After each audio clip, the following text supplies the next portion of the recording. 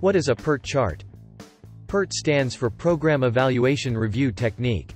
It was first developed by the U.S. Navy Special Projects Office in 1967. A PERT chart is a kind of project network diagram like CPM charts. PERT method is often used along with the critical path method. Difference between PERT method and critical path method.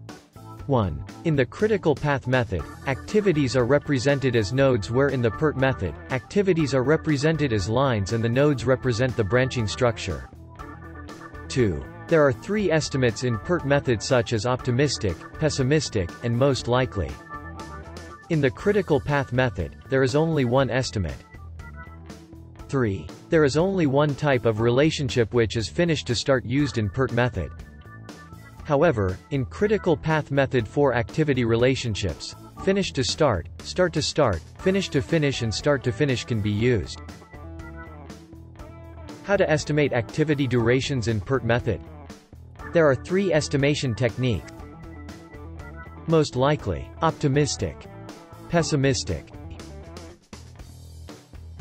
The most likely estimate is an estimate of the most probable duration of the activity.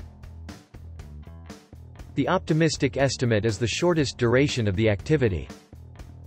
The pessimistic estimate is the longest duration of the activity. PERT formula.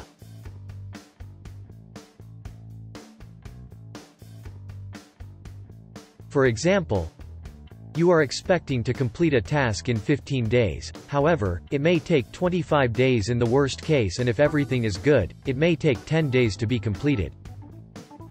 Most likely estimate 15 days, optimistic estimate 10 days, pessimistic estimate 25 days.